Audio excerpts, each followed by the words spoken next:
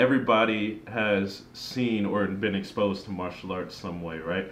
So one thing I hear a lot of people say is they want to get back to doing martial arts, but they don't feel like they can do it. Here, I want this podcast to be able to say, yes, you can do it, and you can do it at any age. So we're really targeting people who have a love for martial arts, but they haven't taken the steps into starting. There's this Hollywood perspective of how martial arts should be.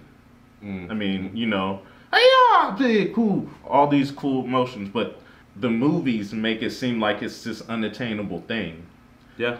Going back to what you were saying, martial arts isn't just for the strong. It just isn't for the people who are athletic or capable. It's for the old people. That's really who for it's the made young for. kids, for people who have a disadvantage and who can maximize their advantages to be able to overcome.